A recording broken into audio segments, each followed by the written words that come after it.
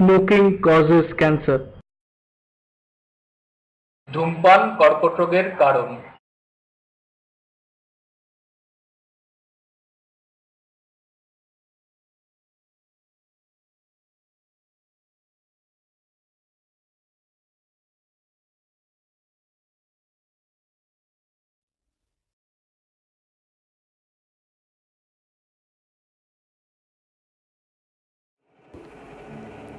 Nabuddeep, in Nodia district of West Bengal, situated at the conglomerate of the holy Ganga and Jalangi rivers, is today a small, laid-back town.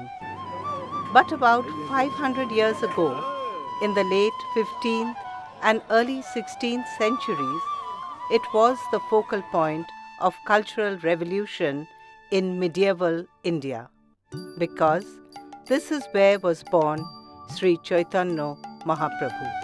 Sri Chaitanya was not only one of the greatest Hindu mystics and key revivalists of the Vaishnavite movement in Bengal, which later came to be known as Gauriya Vaishnavism, but also a social reformer par excellence. Even in present times, his influence is felt all across Nabuddeep and its surrounding areas.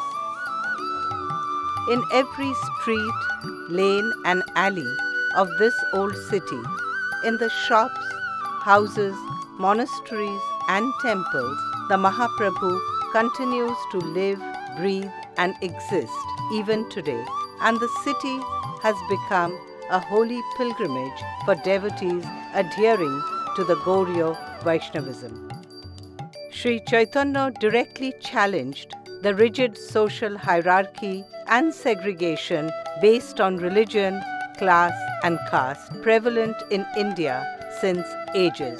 He openly welcomed people from the lower strata of the society, including the so-called untouchables, and people from other religions, particularly those belonging to the Islamic faith. He abolished the difficult and elaborate religious practices and created a religion that could be practiced by simply chanting the names of Hari and Krishna and singing and dancing on the streets with faith in one's heart. The popularity of his movement increased by leaps and bounds among the masses, and over the years, this popularity has multiplied and crossed the boundaries of Bengal and spread across the world. His influence transcended the boundary of religion and spread to every field of socio-cultural life, including literature, dance, music, and visual art.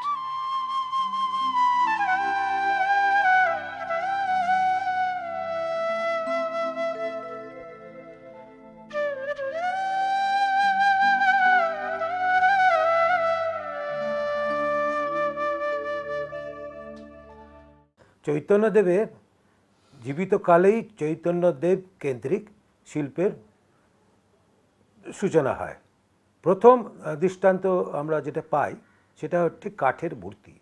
সেটি নবীনানন্দ আচার্য বলে তাঁইঘাটের একজন শিল্পী তৈরি করেন। এখনও সেই মূর্তিটি নবদ্বীপে প্রতিষ্ঠিত আছে। সেখানে বছর বছর অঙ্গরাগ করে সেটিকে রাখা হয়েছে। এই মূর্তিটি সম্বন্ধে কথিত আছে যে বিষ্ণুপ্রিয়া যখন চৈতন্যদেবকে খুব দেখতে চাইছেন, চৈতন্যদেব সন্ন্যাস নিতে বেরিয়ে গেছেন, তখন চৈতন্যদেব তাকে স্বপ্নাদেশ দিলেন যে ওইখানে যে নিম গাছটা আছে যেখানে আমি জন্মেছিলাম, ওই নিম গাছের কাঠ দিয়ে একটা মূর্তি তৈরি করো এবং সেই মূর্তিকেই আমার পুজো করবে।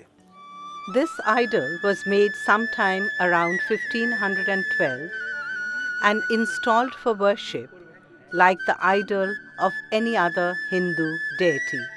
It still exists and is worshipped daily even today in the temple of Vishnupriya Devi in Nabuddeep.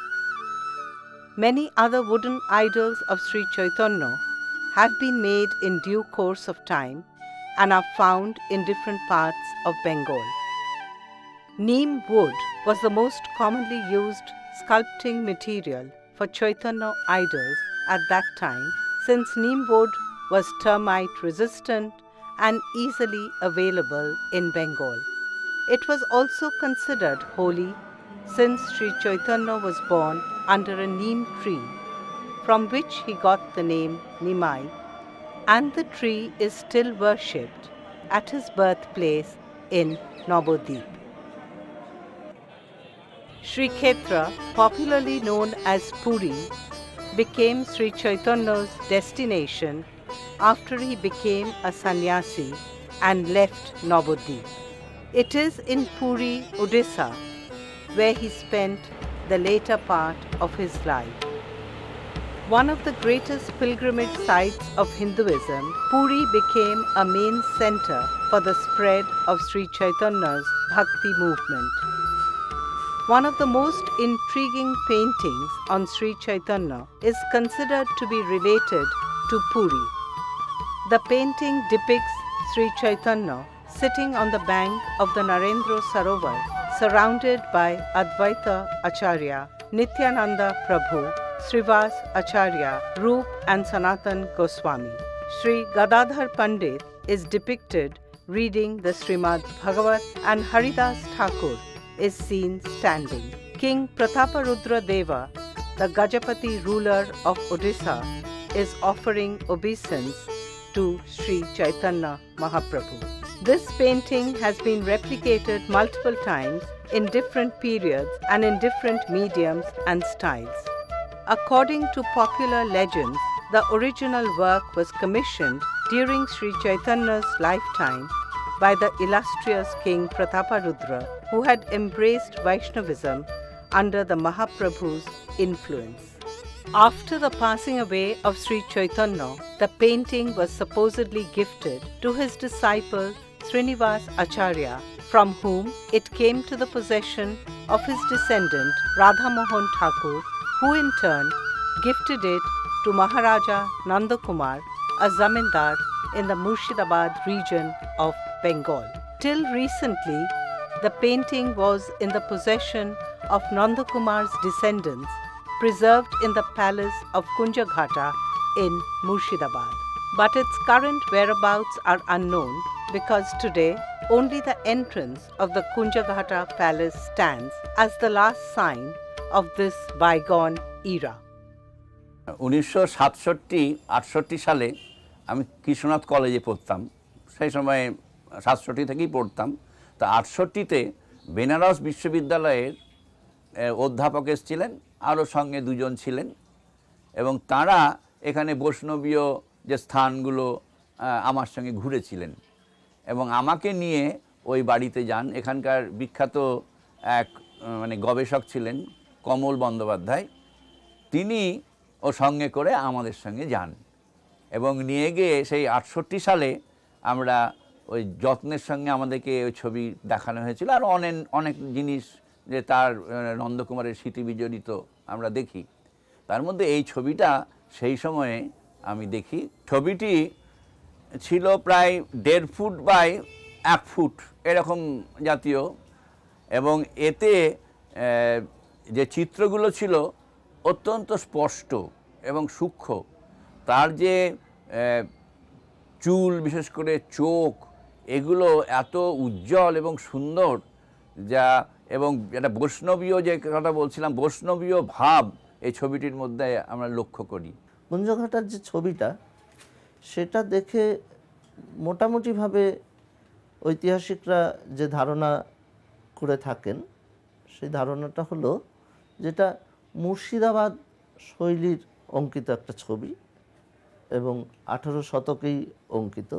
যখন মুঘল রাজত্বকাল শেষ হয়ে গেল, তখন মুঘল রাজত্বকালে যেসব শিল্পীরা কাজ করতেন, তারা মুঘলদের অধীনস্থ রাজ্যগুলোতে সবাই চলে গিয়েছিলেন। মুর্শিদাবাদেও কিন্তু এরকম মুঘলদের রাজসভায় যারা ছবি এঁকেছিলেন, এরকম শিল্পীরা কিন্তু মুর্শিদাবাদের রাজসভাতেও এসেছিলেন। এবং মুঘলদের পৃষ্ঠপোষকতা হারাবার পরে ইস্ট ইন্ডিয়া কোম্পানির পৃষ্ঠপোষকতা যখন থেকে তারা পেতে শুরু করলো, তখন থেকে একটা কোম্পানি শৈলীর উদ্ভব হয়। কোম্পানি পেইন্টিংয়ের যে কটা শৈলী আর কি সারা ভারতবর্ষে ডেভেলপ করে, তার মধ্যে একটা অত্যন্ত ইম্পর্টেন্ট শৈলী হচ্ছে মুর্শিদাবাদ শৈলী। বাংলার যে রাজধানী, সেই রাজধানী মুর্শিদাবাদ থেকে পাল্টে গিয়ে যখন কলকাতায় চলে এলো, তখন কিন্তু মুর্শিদাবাদের যারা কোম্পানির রেসিডেন্টস যারা ছিলেন, তারা কিন্তু আর শিল্পীদের সেভাবে পৃষ্ঠপোষকতা দিতে পারছিলেন না। তখন এই স্থানীয় রাজা মহারাজারা সেই সব শিল্পীদের পৃষ্ঠপোষকতা দিচ্ছিলেন। স্থানীয় রাজারা ছবি আঁকাচ্ছেন, তারা যে ধর্মমতে বিশ্বাস করে, তারা যে কাহিনীতে বিশ্বাস করে, তারা যে কিংবদন্তিগুলিকে বিশ্বাস করে, সেই কাহিনী, সেই ধর্ম, সেই কিংবদন্তিগুলিকে আঁকাচ্ছেন। যে কারণে কিন্তু এই 18 শতকে এসে আমরা 16 শতকের একটা ঘটনা বাংলায় মুর্শিদাবাদ শৈলীতে এসে এরকম একটা চমৎকার ছবি দেখতে পেলাম। প্রতাপ রুদ্রের সময়ই হয়তো একটা ছবি 16 শতকে আঁকা হয়েছে কোনোভাবে শ্রীক্ষেত্র থেকে। 16 শতকেই হয়তো ছবিটা বাংলার জমিতে এসে পৌঁছেছিল, এবং সেগুলি যেহেতু মহারাজ নন্দকুমারের বাড়িতেই হয়তো সেই ছবি ছিল। সেই ছবিটা কিসের উপর আঁকা হয়েছিল, সেটা কোনো পুঁথির পাটার উপর আঁকা হয়েছিল কিনা, বা কোনো কাঠের তক্তার উপরে বা পাটাতনের উপর আঁকা হয়েছিল কিনা, সেটা কিন্তু আমরা বুঝতে পারছি না। কিন্তু যেটা বুঝতে পারছি সেটা হচ্ছে 18 শতকে মুর্শিদাবাদ শৈলীর শিল্পীরা কিন্তু সেই ছবিটা এঁকেছিল। বাংলায় কিন্তু পুঁথি পাটার উপর যে ছবি আঁকা হতো, তা কিন্তু কোনোভাবেই তেল মিশিয়ে আঁকার প্রচলন ছিল না। মুর্শিদাবাদ শৈলীর শিল্পীরা অনেকেই স্থানীয় সাহেবদের কাছে তেল মিশিয়ে গুঁড়ো রং ব্যবহার করতে শিখেছিলেন। সেই তেল মিশিয়ে গুঁড়ো রং ব্যবহার করার খাতিরেই কিন্তু এই যে একটা আলো আধারী চরিত্র, আমাদের মিনিয়েচার পেন্টিংয়ের কিন্তু এই আলো আধারী চরিত্র ছিল না। মিনিয়েচার পেন্টিংকে কিন্তু ফটফটে সাদা আলোর মধ্যে রেখেই দেখতে হতো। মিনিয়েচার পেন্টিংয়ের কিন্তু এ ধরনের গোলালো নেচার বা রাউন্ডনেসের ফ্যাক্টরগুলো ছিল না, ফ্ল্যাটনেসই ছিল তার বৈশিষ্ট্য। এবং মুর্শিদাবাদ শৈলীর শিল্পীরা কিন্তু এই যে খানিকটা ব্রিটিশদের দ্বারা, খানিকটা নিজেদের দ্বারা মিশিয়ে এই যে গ্রুপ পেইন্টিং, এটা ক্যামেরা আবিষ্কার হওয়ার আগের যে গ্রুপ পেইন্টিং বা সমবেত ছবি বা ঐতিহাসিক ছবি বা হিস্ট্রি পেইন্টিং। কেন হিস্ট্রি পেইন্টিং বলছি? শ্রী চৈতন্যর মাথার পেছনে কিন্তু কোনো আলোকবর্তিকা নেই। শ্রী চৈতন্য কিন্তু একজন মানুষ হিসেবে শ্রবণ করছেন, এবং তিনি কত বড় মানুষ, শ্রীক্ষেত্রের রাজা তাকে নতজানু করছেন, সমস্ত অঙ্গভঙ্গ কলিঙ্গের সমস্ত রাজারাই কিন্তু সেই ছবিকে শ্রদ্ধার সঙ্গেই গ্রহণ করেছিলেন। একই সাথে দুটো হিস্ট্রিকে ধরছে, একটা হিস্ট্রি হলো শ্রী চৈতন্যের হিস্ট্রি, আর একটা হিস্ট্রি হলো রাজার সমর্পণ। এটার ভিতর দিয়ে ইতিহাসের আর একটা তৃতীয় কথন তৈরি হয়। সেই তৃতীয় কথন হচ্ছে বৈষ্ণব ধর্মের ওপরে রাজার শিলমোহর। রেনেসাঁস পেইন্টিংয়ের সময় পৃষ্ঠপোষকদের সরাসরি আঁকা হতো, এমন ছবি আমরা মাসাচ্চর হোলি ট্রিনিটিতে দেখেছি। ধর্মের যিনি পৃষ্ঠপোষক তার ছবি আঁকা হচ্ছে। এই ছবিটাকে কিন্তু সেই মাসাচ্চর ছবির সঙ্গে আমরা তুলনা করতে পারি। এখানে যিনি ওই ধর্মের পৃষ্ঠপোষক রাজা, সরাসরি তারও ছবি আঁকা হচ্ছে। এইটা কিন্তু এই জায়গা থেকে দেখতে গেলে অত্যন্ত গুরুত্বপূর্ণ একটা ছবি। One of the most prominent forms of art created in Bengal and its surroundings in the medieval period was Patachitra. Shri Chaitanya Mahaprabhu has been a favorite depiction in these pata paintings. These were basically paintings on patas or wooden planks, mostly used as covers of handwritten manuscripts. The paintings were done on a base color, sometimes applied directly on the wood and sometimes on a piece of cloth pasted on the wooden planks. The influence of traditional Rajasthani miniature paintings was immense on the Patachitra, especially in the fine tones and motifs used in the dresses, trees and jewelry of the figures. While the influence of various religious sects within Hinduism can be seen in the subjects of the Pata paintings, the strongest influence of the time seems to be of the Vaishnava tradition. Patachitras featuring the activities of Sri Krishna as well as those of Sri Chaitanya Mahaprabhu have been found in large numbers across Bengal. The use of the color red has been seen predominantly, while Sri Chaitanya has always been painted in shades of golden yellow. The most common depiction of Sri Chaitanya in these paintings is that of his pre-sannyas days, denoted by his long hair and ornamental clothes. His image as a reformist performing Sankirtan among the masses also appears to have been very popular. মধ্যযুগের বাঙালি আসলে পছন্দ করেছে সকেশ চৈতন্য এবং যিনি আন্দোলন করছেন, আজ বিভেদ না করিবে যবনে চণ্ডালে, আজ নিত্যের বন্ধনে আমি সবাইকে মেলাচ্ছি, হ্যাঁ, এরকম কথাও চৈতন্যদেব বলেছেন, জীবনী গ্রন্থে আছে। এই যে সামাজিক যে বাঁধ, সেই বাঁধটাকে বড় ধাক্কা মানেন চৈতন্যদেব। সেই ফলে যে চৈতন্যদেবের যেমন উচ্চবর্ণ ভক্তবর্ণ হলো, ভক্তবৃন্দ হলো, তেমনি নিম্নবর্ণেও তার প্রসারটা বাড়তে আরম্ভ করলো। এমনকি কিছু সংখ্যক আমাদের মুসলিমও তার ভক্ত হয়েছিলেন। তারই একটা ইম্প্যাক্ট যেমন সাহিত্যে পড়লো, তারই একটা ইম্প্যাক্ট নাটকেও পড়লো, তার একটা ইম্প্যাক্ট পড়লো আমাদের শিল্পকলায়। যে শিল্পী সমাজ, বাংলার শিল্পী সমাজ, তাদেরকে খুব একটা উচ্চ বর্ণের মধ্যে ফেলা হতো না। এই যে যারা শিল্পী সম্প্রদায়, যারা ছিল কর্মকার সমাজ, কর্মকার সূত্রধর সমাজ, মানে তারা ছিল সবচেয়ে বেশি শিল্পী গোষ্ঠী। কি করতো তারা? তারা কাঠের কাজ করতো, পাথরের কাজ করতো, ছবি আঁকতো, এরকম আরো শিল্পকলা করতো। আর সূত্রধর কুম্ভকাররা করতো মাটির, কিন্তু তারা ছবিও আঁকতো। যারা তথাকথিত নিম্নবর্ণ, তারা খুব আকৃষ্ট হয়। চৈতন্যদেব আসার পর থেকেই যে একটা প্লাবন শুরু হয়ে গেল। হিতেশ রঞ্জন সান্যাল মশাই একটা বিবরণ দিয়েছেন, দক্ষিণবঙ্গে প্রায় 500 বৈষ্ণব মন্দির হয়েছে, তার মধ্যে 66টা হচ্ছে চৈতন্যদেব বা চৈতন্য নিত্যানন্দের যুগল মূর্তি মন্দির। হ্যাঁ, আর কাঠের পাটা যে কত আঁকা হয়েছে তার সঠিক কোনো সংখ্যা জানা যায় না। আমরা হয়তো 60-70 কি বড় জোর 100 পাটা দেখেছি। তার মধ্যে চৈতন্য কেন্দ্রিক পাটা সে সংখ্যা হয়তো 50-60টা হবে। মন্দিরের যারা প্রতিষ্ঠাতা, তাদের একটা জাতিগত বিশ্লেষণ করেছেন হিতেশ রঞ্জন সান্যাল মহাশয়। তো ওখানেও দেখা যাচ্ছে যে যেমন ব্রাহ্মণ বৈশ্য কায়স্থর সঙ্গে তেতি, তেলি, নমশূদ্র প্রচুর মন্দির প্রতিষ্ঠা করেছেন। The medieval era saw an extravagance of creativity in the form of temple art in Bengal. According to legends, the Mahaprabhu's disciple Srinivas Acharya, while returning to Nabadvip from Puri after the passing away of Sri Chaitanya, had come in contact with Bir Hambir, the Malla king of Bishnupur in Bankura district of West Bengal. Under his influence, the Malla kings embraced Gauriya Vaishnavism, and this period saw the construction of some of the grandest Vaishnava terracotta temples in Bishnupur.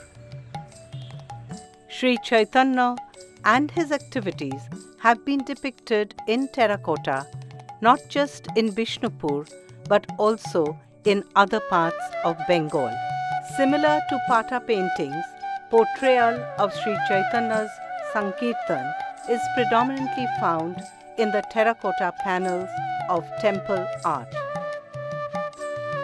Another significant portrayal of Sri Chaitanya is in the Sharabhuja art form.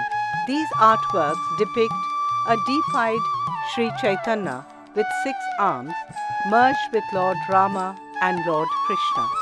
He is said to have appeared in this form before Sarvabhauma Bhattacharya, the scholar of King Prataparudra's court. King Prataparudra and Sarvabhauma Bhattacharya are seen paying obeisance to the Mahaprabhu in some of these works. Apart from terracotta, the Sharabhuja form is seen in temple frescoes, paintings done in the Murshidabad style, folk art of Pottochitra, and also in lithographs and other styles that emerged in the later period. representations of Sri Chaitanya in modes other than the Sharabhuja form have been found in different mediums, and lithographic prints began in the early 19th century. 18 শতক থেকে ঔপনিবেশিক যুগ শুরু হলো। তো ঔপনিবেশিক যুগে আমাদের শিল্পকলার কয়েকটা সংযোজন হলো, যে তেল রং, এবং আরও পরবর্তীকালে ব্রিটিশ একাডেমিক আর্ট। একাডেমিক একটা 19 শতকে চালু হয়েছে, আর তেল রংটা 18 শতকের শেষ থেকে চালু হয়েছে। কিছু কিছু শিল্পী সম্প্রদায় এরকম পশ্চিম শিল্পকারদের, চিত্রকরদের সঙ্গে থেকে তেল রঙের কাজটা শুরু করি। সেটা বাংলাতে এই যে দেব দেবী পুরাণ এই সমস্ত নিয়ে ছবি আঁকা তেল রঙে শুরু হলো 19 শতক। আমাদের দেশীয় চিত্রকররাই আছেন, যারা এতদিন হয়তো পাটা এঁকেছেন বা অন্যভাবে শিল্পকলা করেছেন, তারাই করেছেন। অনেক হয়তো কালীঘাটের পট এঁকেছেন, তারাই এই তেল রঙে শিল্প করলেন।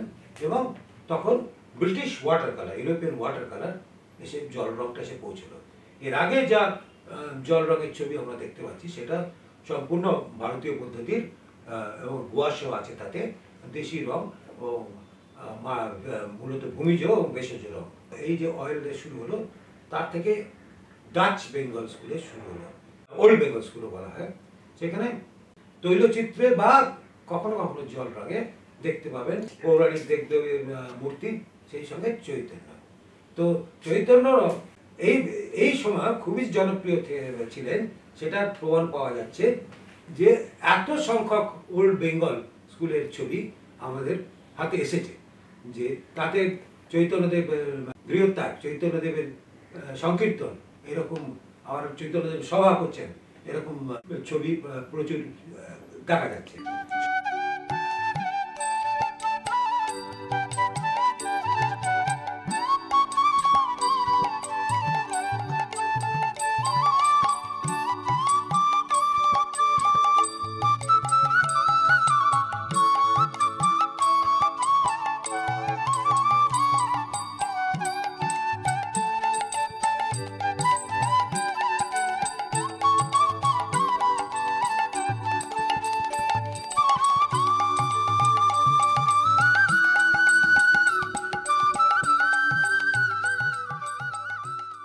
শিল্পকলায় শ্রী চৈতন্যকে নিয়ে বিভিন্ন সময় বিভিন্নভাবে ভাবা হয়েছে। প্রথম দিকে ছিল শ্রী চৈতন্যের কিছু কিছু অ্যাক্টিভিটিসের মানে ডকুমেন্টেশন। সেই অ্যাক্টিভিটিসের ডকুমেন্টেশনটা পাল্টাতে শুরু করে একদম সরাসরি বেঙ্গল স্কুলের শিল্পীদের হাত ধরে। বেঙ্গল স্কুল যে জায়গাটা থেকে মানে শ্রী চৈতন্যকে ধরতে চেষ্টা করেছিল, সেটা হচ্ছে অ্যাক্টিভিটিসের বাইরে গিয়ে একটা রসাশ্রিত ঘটনা। সেই রসাশ্রয়ের মধ্যে দুটো দিক ছিল, একটা হচ্ছে করুণ রস বা বিরহের রস, আর একটা হচ্ছে রৌদ্র রস বা তেজের রস, তেজের কথা যেখানে বলা হয়। নন্দলাল বসু যে কারণে শ্রী চৈতন্যের কাহিনীকে ধরতে চেষ্টা করেছিলেন, সেটা হচ্ছে যে ভারতীয়ত্ব প্রকাশের যন্ত্রণা, আত্মখোঁজের যন্ত্রণা, আত্মত্যাগের যন্ত্রণা। কারণ শ্রী চৈতন্যের ত্যাগটা তখন শুধুমাত্র কিন্তু একটা মানুষের আত্মত্যাগ নয়, তার ত্যাগটা একটা দেশের মানুষের আত্মত্যাগ, দেশের সঙ্গে আত্মবোধের ত্যাগ, যার জন্য আমরা বলছি দেশাত্মবোধের ত্যাগ। গগনেন্দ্রনাথ কিন্তু শ্রী চৈতন্যকে নিয়ে বেশ কিছু ছবি এঁকেছিলেন। তার পুত্র গেহেন্দ্রনাথের মৃত্যু শোকে যখন গগনেন্দ্রনাথ একদম জর্জরিত, তখন ওদের জোড়াসাঁকো ঠাকুরবাড়িতে শিবু কীর্তনিয়া এসে দিন রাত ভোর কীর্তন করতেন। গগনেন্দ্রনাথ সেই কীর্তন শুনতে যেতেন। সেই শিবু কীর্তনিয়ার মানে নাচের ভঙ্গি, কথা বলার ভঙ্গি, সমস্ত কিছু গগনেন্দ্রনাথকে প্রবলভাবে আকর্ষণ করেছিল। সেই জায়গা থেকে কিন্তু গগনেন্দ্রনাথ ফিরে গেলেন আস্তে আস্তে শ্রী চৈতন্য বিষয়ক কাহিনীর দিকে। আর গণেশ পাইনের কাছে, গণেশ পাইনও প্রচুর ছবি এঁকেছেন শ্রী চৈতন্যকে নিয়ে। গণেশ পাইনের কাছে কিন্তু গুরুত্বের নিরিখটা ছিল অন্যরকম। গণেশ পাইন যে সময়টা বড় হচ্ছেন, সেই সময়কালটা যদি আমরা পরপর দেখি, তখন দেখব বারে বারে রাজনৈতিক ওঠাপড়া এবং অবক্ষয়ের যুগ একটা। সেই অবক্ষয়ের বিরুদ্ধে দাঁড়িয়ে একজন ঋজু মানুষকে খুঁজছিলেন, যিনি মাথা নত করেন না, বারবার কিন্তু তিনি প্রতিকায়িত ছন্দে সেরকম একটা আদর্শায়িত মানুষের খোঁজ করছিলেন। বাংলার শিল্পকলা যে শুধু নন্দলাল বসু বা গগনেন্দ্রনাথ এদের হাতেই যে শুধু তৈরি হচ্ছে এমন তো নয়। যদি বিনয়িনী দেবীর ছবি দেখা যায়, বিনয়িনী দেবী অবনীন্দ্রনাথ গগনেন্দ্রনাথের বোন ছিলেন, তিনি নিজে শ্রী চৈতন্যর ছবি এঁকেছেন। তারা কিন্তু ছবি আঁকা শেখেননি, কাঁচা হাতেই সেই ছবিটা এঁকে রেখেছেন। বাংলার যে শিল্পের যে বিরাট আঙিনা, সেই মাঠে ঘাটের শিল্পকলায় কিন্তু শ্রী চৈতন্যদেব যে একটা আইকন হয়ে উঠলেন। সেটার আইকনটার ওইটাই কারণ যে বিভেদের মধ্যে ঐক্য, সবার মধ্যে একটা মিলনের একটা জাগিয়ে তোলা, কোনো যেখানে বিভেদ নেই। এই যে গল্প, এই শিল্পগুলো কিন্তু সেই গল্পকেই কখনো পুঁথিতে, কখনো পাটাতে, কখনো পটে নানাভাবে তুলে ধরেছে। কখনো মন্দিরের ভিতরে কোনো একটা টুকরো কথায়, কখনো কাঠের মূর্তিতে, কখনো ঝাঁকি দর্শনের মূর্তিতে। ছোট্ট একখুপ্রি সংসার থেকে একটা বিশ্ব সংসারের বাণী এবং বিভেদের মধ্যে ঐক্যের বাণী। এটাই হচ্ছে শিল্পকলাকে যে চৈতন্যদেব কীভাবে প্রভাবিত করেছিল, যেটাকে আমরা বলি impact on art and culture. এটাই হচ্ছে তার কতগুলো ছোট্ট ছোট্ট দৃষ্টিভঙ্গি বা দিক। Sri Chaitanya has always been a popular subject of calendar and poster art. In recent years, we have seen an upsurge of such images drawn in magnificent tones with strong Western influences of realistic art. Here the Mahaprabhu is portrayed as a supernatural presence bestowing his divine grace upon his devotees. This is because of the widespread in popularity and acceptance of Gauriya Vaishnavism across the world since the latter half of the 20th century. The Mahaprabhu's message of love, universal brotherhood, and the fundamental principle of unity underlying all forms of diversity has found great acceptance across the globe. People from different nationalities, races, and genders have flocked in large numbers to adopt the Vaishnava tradition of experiencing divine freedom and ecstasy in the form of exhilarating song and dance. With the coming of the new millennium, as the world transcends local boundaries and slowly moves towards a united global existence, the Mahaprabhu's vision seems even more relevant and contemporary. In times of distress and darkness, of hatred and violence, his universal love will keep bringing light to the people, and his influence will keep enriching every sphere of life in the years to come, including all branches of culture like literature, music, dance, and art.